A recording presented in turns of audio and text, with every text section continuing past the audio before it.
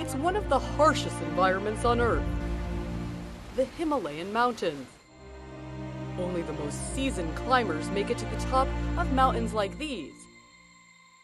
Except for Baru, a sweet stray Nepalese dog that followed Don Wargowsky and his team all the way to the top.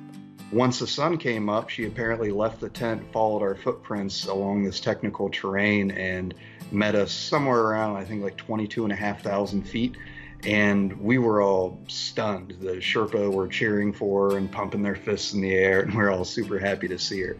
What she was able to do on Baruntse is something that most humans couldn't do, and I don't know any other dog in the world that could have done or survived what she did. She was amazingly athletic and was very sweet and wonderful to have around the whole time. Named for the Nepalese mountain of Baruntse that she climbed, this dog defied minus 20-degree wind chill and 40-mile-per-hour winds to make it to the top with just her paws and fur. I was absolutely blown away. There's no reason for a dog to be up there. You know, there's no food, there's no shelter. I don't know what her motivation was to want to join us up there, but we were all just absolutely blown away. It took her 2 hours to cover the terrain Don and his team had covered in 7. The people who were up there, you know, we're wearing $2,000 down suits and really expensive boots, the best technology known to man, with our axes and crampons, the spikes on our feet, and she had nothing. So, you know, of course I was a little worried for her, but she did a fantastic job. Don and his team helped her climb down, and she stayed with them as they traveled from base camp back to the airport. Word of her amazing feat spread through the Nepalese villages, too. But thinking about leaving Baru broke Don's heart.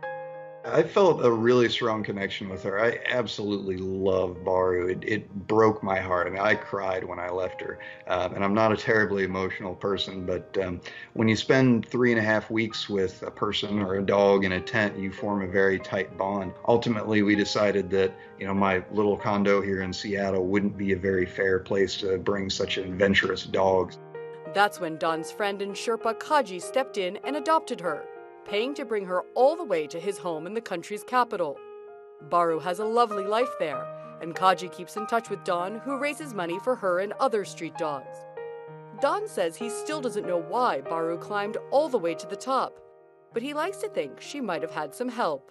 I'm not a super religious person, but it definitely crossed my mind that, you know, maybe some of my climbing friends that have passed on were maybe, you know, giving the dog a little nudge up the mountain to spend some time with me.